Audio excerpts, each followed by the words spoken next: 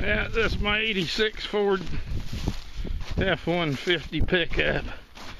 Right where it's been sitting here now probably a couple of years.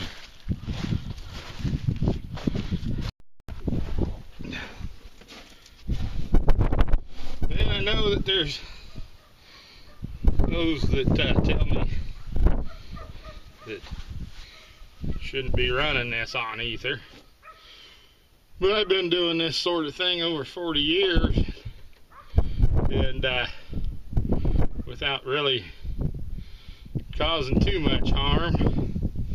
And I know I've heard all the stories about how, I know one I've heard for years about how the guy blew the head off his cat, and there might be some truth to that if you sprayed in a whole lot of it, but the whole thing with anything is moderation, I guess. So I'm gonna try to start her up here for running for just a bit on ether. All right.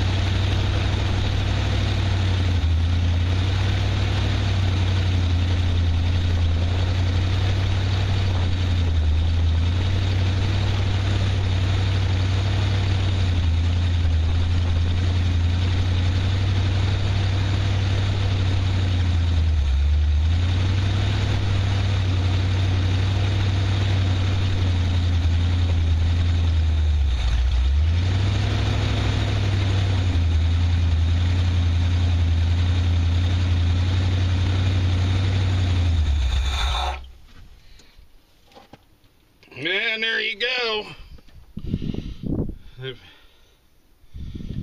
I've heard that it washes down the cylinder walls, but it does have upper cylinder lubricant, but any fuel will wash down the cylinder walls if you get too much in it.